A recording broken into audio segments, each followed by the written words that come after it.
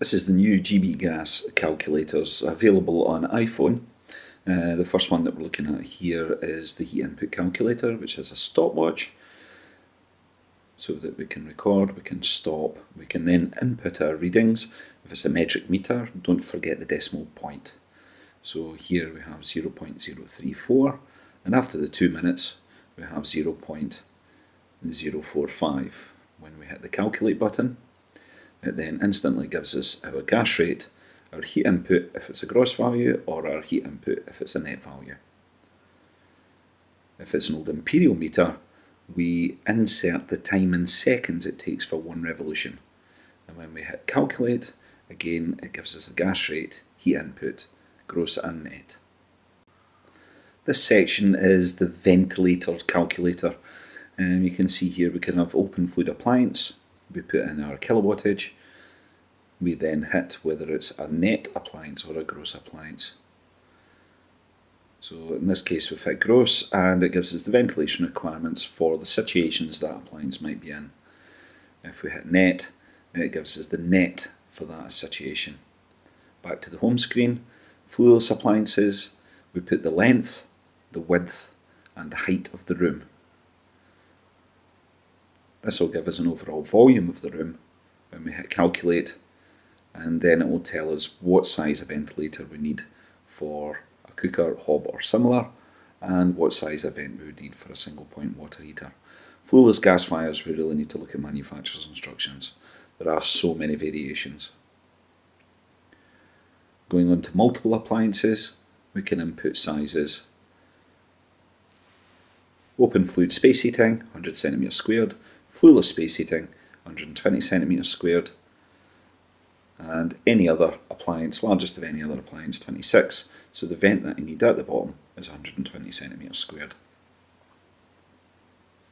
For vent size calculators, again we enter the width, the length and the height of each hole. And if there's only one set of holes and they're all the same size, we can only use one line.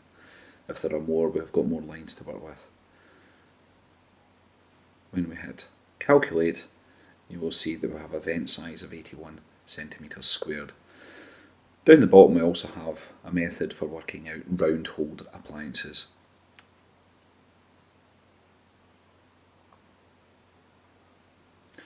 So 23 holes.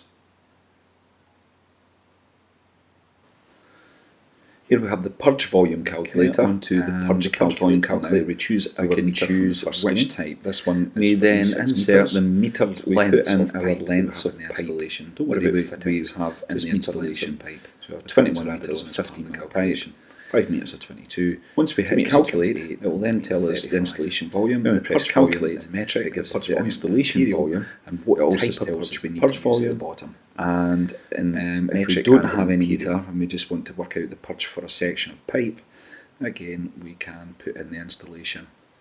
If it's over a certain amount, no meter installed, we're only working out the pipes, you will find that you will not be allowed to do the purge volume. You will see here that this installation is too big, the installation volume is too large for a domestic engineer to work on. We would need to be, for the pipe sizing calculator, a bit more complicated, very hard to go through in a small video, but basically for one appliance, two appliances, three appliances or four appliances, we insert the diameter of the pipe that we assume it's going to be, the length in metres and the number of bends that are on that bit of pipe.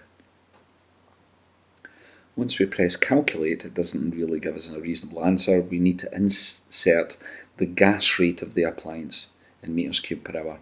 We're going to assume that this appliance is 3.2. When we press calculate now, you can see that I will have a 0.56 millibar drop across the pipework, which is less than 1, which is perfectly acceptable. Having a look at the screen for the instructions, there's a nice little run through on the instructions there to try and help you out.